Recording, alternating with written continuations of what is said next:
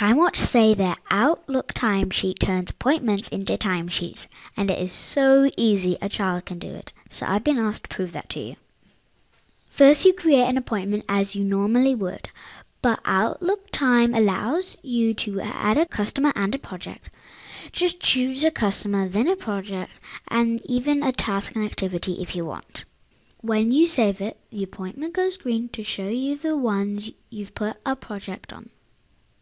Next, to post the appointment, you right mouse click and choose Post. The appointment then goes grey to show you've posted it. Honestly, if this is what grown-ups do at work, I can't wait because it's really easy. I like the dials and gauges. They are just like my dad's car and tell you important stuff you have to do.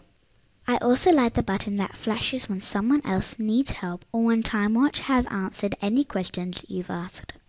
I don't have to fill out a timesheet because I'm still at school, but when I grow up, I'd use this one because it is easy peasy lemon squeezy. I did this for Bring My Child to Work Day. I hope you enjoyed my video.